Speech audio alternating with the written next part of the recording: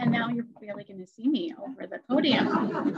But so in the Hopkins District, we have really set some high expectations for what we'd like to do in education. And a lot of those really bold goals that we have set, like eliminating racial disparities, being a #1 choice for families, being a #1 choice for teachers to come and teach at, require us to think about education in a different way, and less of a way where we are kind of that standardized way.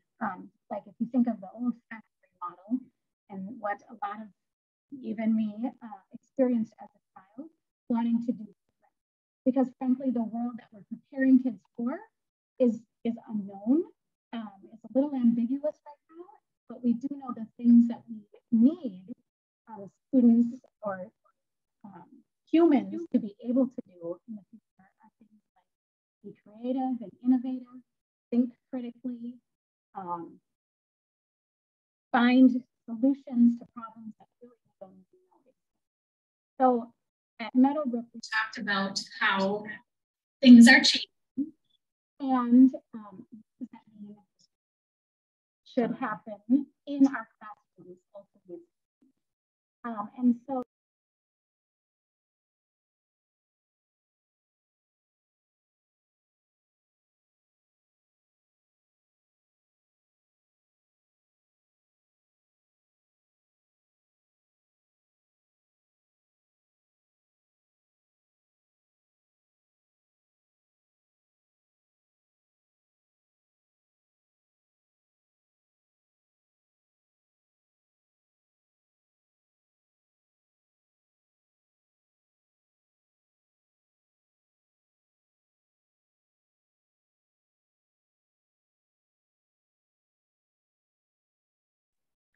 is this testing?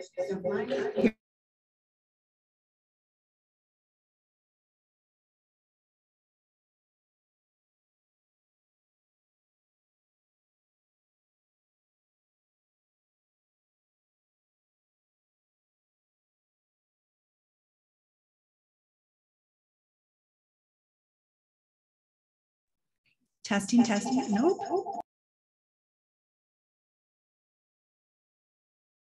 Yeah, testing. Why is that like testing? No, why?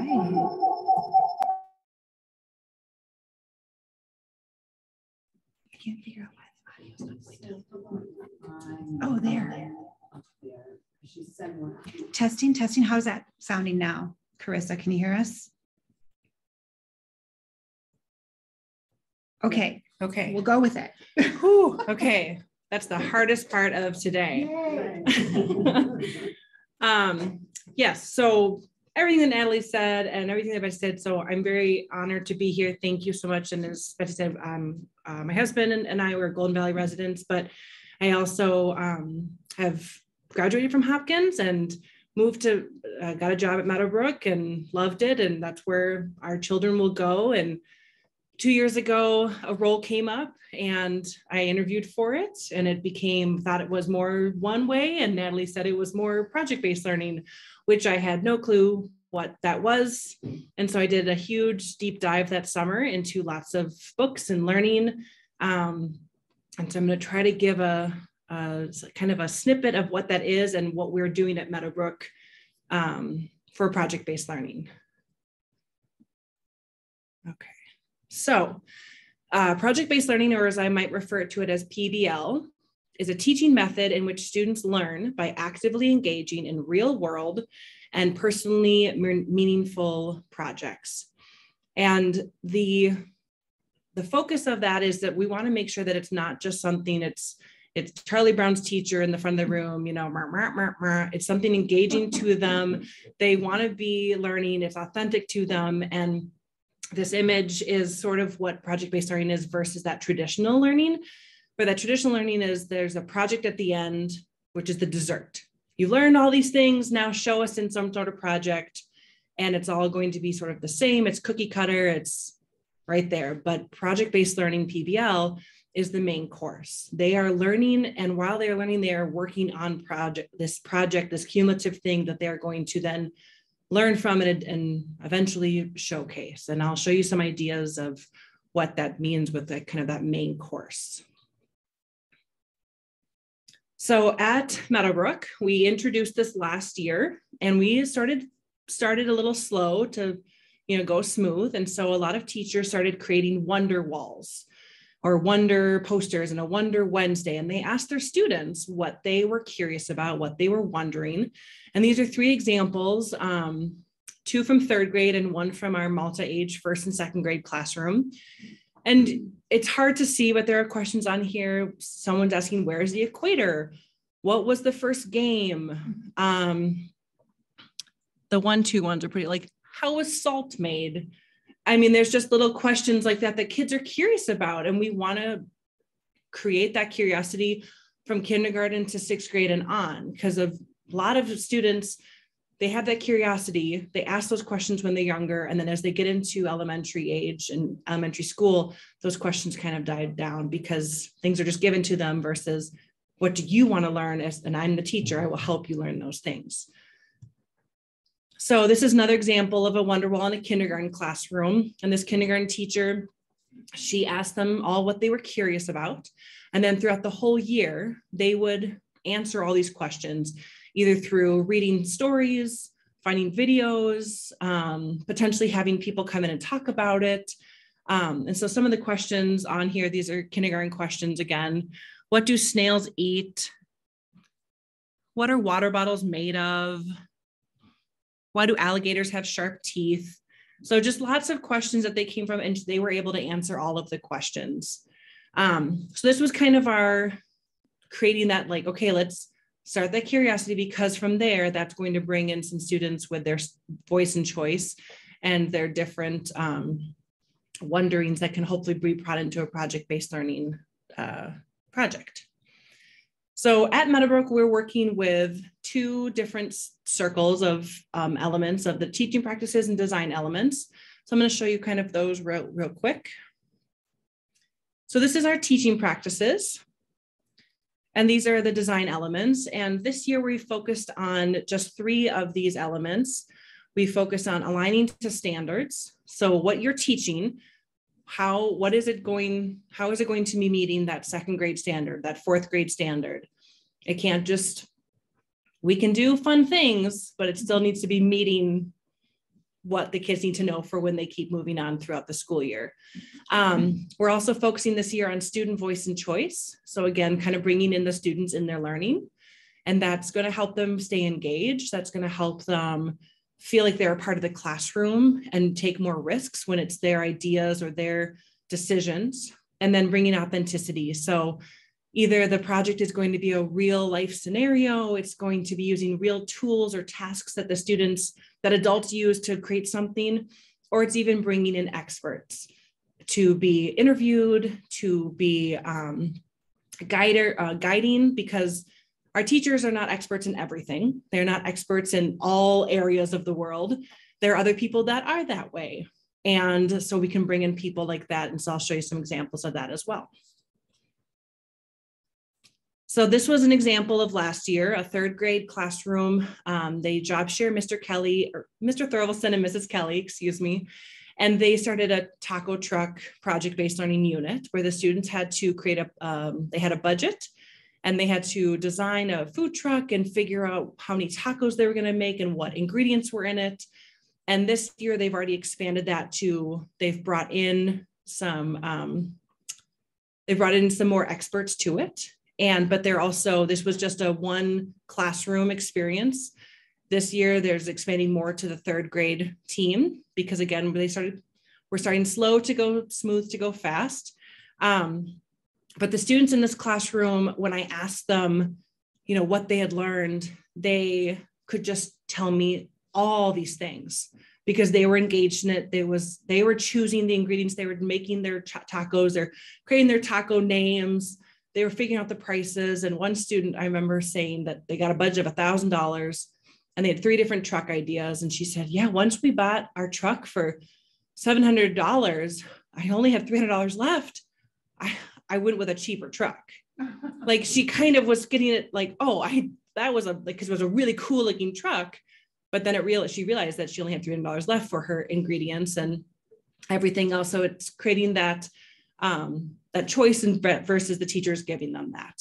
And so as you see, there's some different things that impact our students.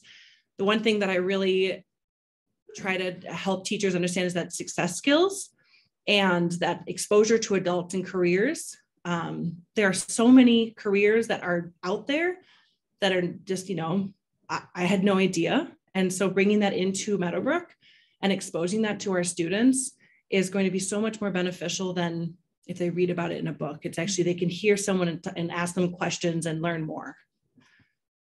So this is this year's taco truck in 3rd grade. And the 3rd grade teachers invited chameleon concessions into the school and into their classrooms to talk about the taco trucks and food trucks that they make for people all over the world. And they had 2 of the owners and then one man who also owns one of the trucks that they created. And the students were able to ask all these questions, and the students were able to see inside of a food truck just from pictures, but most of them have been to food trucks, but they've never seen inside. And so when they saw inside and they saw how tiny it was, and the little sink or the little workstation, it was very mind-blowing to them, which in my eyes was like, yay, they're seeing something new and they're learning something new. And so this is really bringing that authenticity into the classroom. Again, these 3rd grade teachers and myself, we could do as much research as we wanted about food trucks and how they're made and how they're built, but we wouldn't know as much as these people who actually make them every single day and make them for ice cream to catering to festivals and all that. So the students were able to, this was kind of a kickoff to their food truck unit that they're going to be creating this next month and a half. And it was just really, it was great to have them in here. And you can see this one student in this far picture, they're showing this double-decker bus food truck that they made.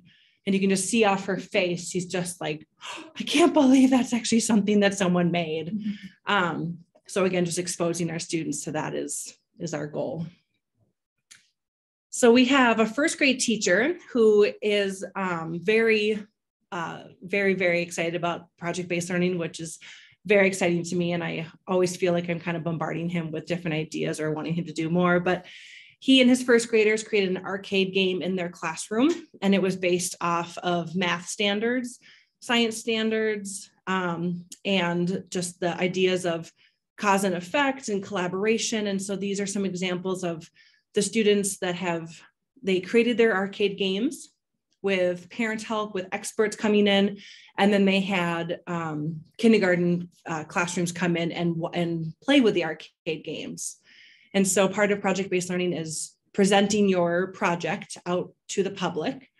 And this was their version of producing it to the public. And so a lot of people, when they hear project-based learning, they think of kind of it's a junior high or high school or upper elementary, but our 1st graders, our 6 and 7-year-olds are able to do these big things. And these arcade games were so detailed and so intricate, and they worked so hard on them.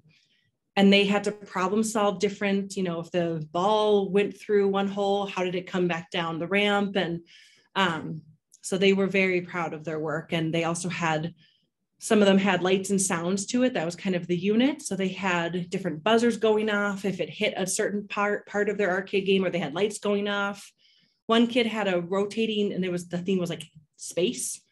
One kid had a rotating alien face that you had to get a ball into its mouth. I tried over and over, and I asked him if anyone had actually gotten it in, and he's like, yeah. I was like, okay, well, it's not my day. I'll let someone else give it a try. But they just, the creativity from these 1st graders, and because of this, they're working with that independence as well. And again, everything was their choice. Like they made a flyer or like an invite, and they wrote what was expectations for when people came to visit. It was their ideas. It was their voice that came through. It wasn't this teacher who said, this is what we're going to do. It all came from them. And I think this is one of my last examples, but this was our 4th grade this year. And a teacher was working on, she was a long-term sub for Miss Mock, and so Miss Linval took over, and they did a national parks project where the students had to research a national park and then make a Google site on from Meadowbrook. How would you get there? What would you see? Where would you stay? What would, like, what things you would do? And then different things about the national park. And we had a special guest, another expert, come in from the state park, a state ranger, and he came in and did a Google Meet with the students and talked about website design and what he does on the Minnesota website design, or Minnesota State Park, and what is expected on those kind of websites. So then the students were able to take that and they got some ideas of, like, what are some values, what basically trying to convince people to come to their park. And then, as you can see here, he came and he was able to be there when they presented their websites to everyone.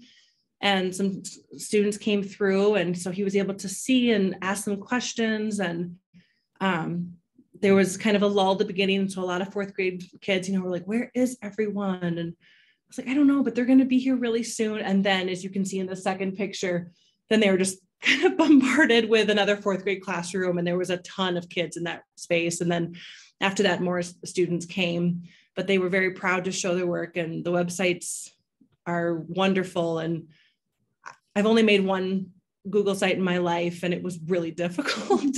So for fourth graders to do it is a huge success. So while you're looking, this is again, things that happen when students engage in PBL. And this is our things that we're hoping that they will do in the future. And so for this year, we have gone faster to hopefully get a little more, just a little bit more ideas into our school. And so we're not just going slow anymore. We're ramping up. We know how to do this now. We've worked on this as teachers, and but in the future, first grade is going to be studying and learning about children around the world. And they have some contacts in Uganda, and they are going to learn about schools in Uganda and schools, and then compare them to our school and compare life in Uganda compared to life here. And they also collect money. And then from there, when they collect the money, they can either buy goats or latrines or food. And it goes to a school in Uganda. And they were able last year to ask them questions. And then Uganda students answered them. And then the Uganda students asked our Meadowbrook students questions, what's your favorite sport? And our Meadowbrook students are basketball, soccer. And then Uganda students were saying netball. And the teacher who was there was like, will you describe what netball is? And it's just kind of like soccer, basketball, tennis, it's those sort of things. So it's fun to see the comparison between the two schools. Our second grade teachers are going to be doing a changes over time project-based learning. So these pictures were kind of like, maybe we'll be checking them out or borrowing them, but not clearly give them back before March 14th. We would never keep them that long. But our second graders are going to be learning about different things that have happened in the past. And so hopefully kicking it off next week, by showing what a VHS player is, or a cassette, or it's something as simple, like an old rotary phone, like those things that students that are just have no clue, but we're going to be showing that to second graders. And then in talking about what inventions have happened in the past, what are now, and then what will be in the future.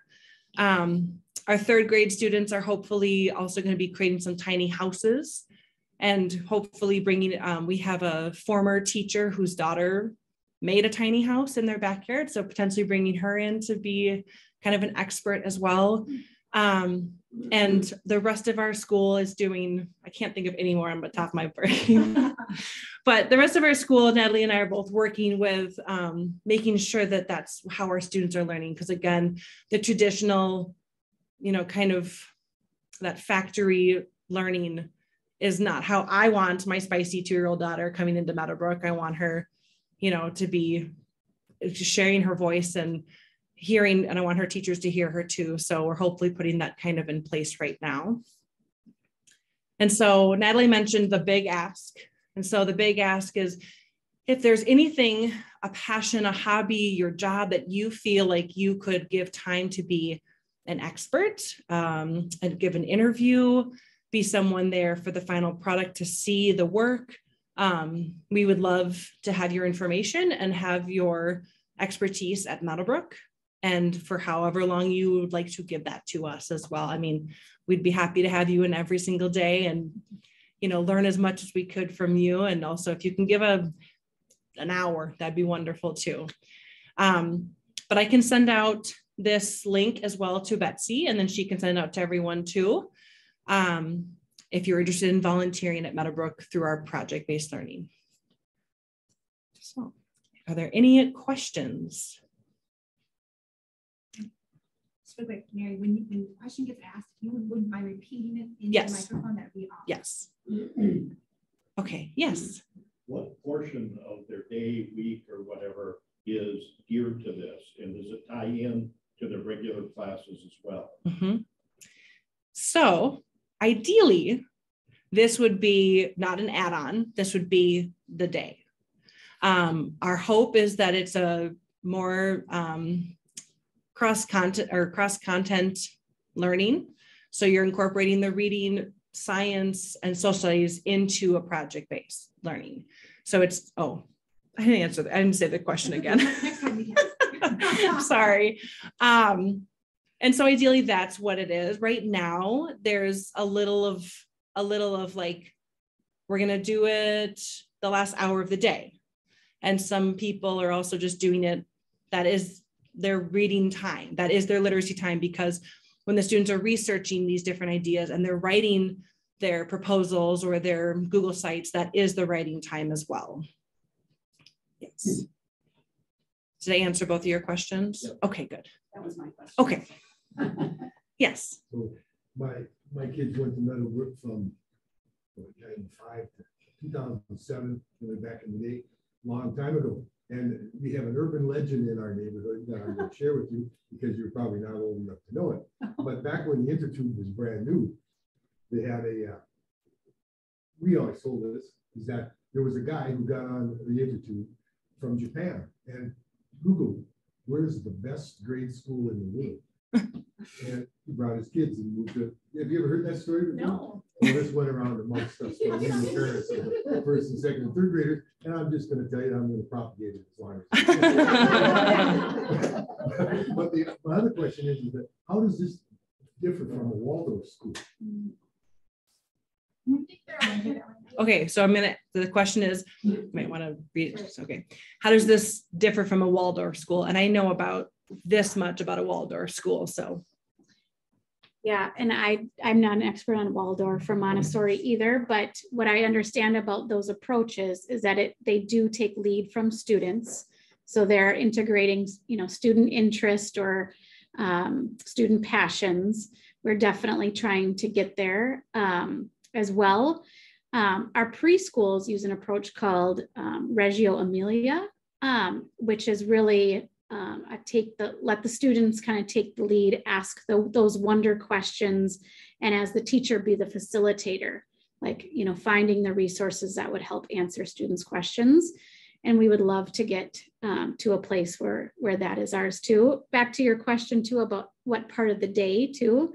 Certainly in our kindergarten, first grade, second grade, we're also building foundational skills, right? Without those foundational skills, we can't research, we can't create. So we're still trying to navigate where is that balance for things that are really foundational to where can we aspire to go and have a project-based focus.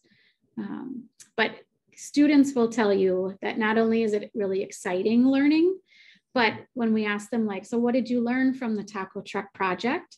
They're like, well, I learned all about important things like compromising, or I learned about that I can't always get my way in the group. So those skills that are just as important as learning how to add or the value of money, they're gaining those from the experience too. So. Yeah, just to add to Natalie's, that's the part of not just academic skills, but they're learning 21st century skills, or as people call them, soft skills. And so those are definitely things that we want to incorporate too. We have one last question here. Okay.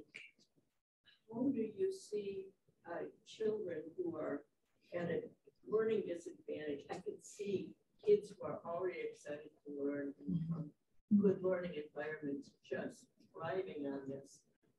But what about the children who are shy or, you know, I guess they're not hungry enough, but you know, kids who don't do well, do they go into this? Yes, absolutely they do. If there are students that are not, you know, if they're introverted or not so as extroverted, if they're shyer, the students, there's still time and there's lots of strengths that they can bring to any unit. As Natalie said, there's lots of collaboration too. So there's lots of group time, there's group work. It isn't also just a free-for-all, like, okay, just go. There's still direct instruction from the teacher. There's still teacher supporting and scaffolding the learning as well. And so when those, and also that goes back to this, that student is not where they're, you know, they're not where they need to be, or they're a little bit lower, they're still getting that time to share with the class, their voice. And that's going to give them some empowerment because they're engaged in their learning now. It's not just, well, here's a worksheet or here's a packet. They get to work with their classmates, they get to work with their teacher, and they get to work with them together. Anything else to? Yeah, I was just going to say, you know, when you give kids choice about what they might want to explore or how they're going to complete this project, it might be that they want to stand up in front of the class and share their project, or they might just want to share with one other person. And so try to take learning styles, but also, and provide choice, but also, you know, the idea about increasing engagement of students, right? So if we break away from the methods that we use that weren't serving all students and try new methods, we believe that by increasing engagement, we'll see different results. So regardless of where a family comes from or their experience with school or formalized learning, you know, before kindergarten, we hope that just by providing, you know, really high engagement learning situations, that they'll feel connected to the learning. Well, thank you very much.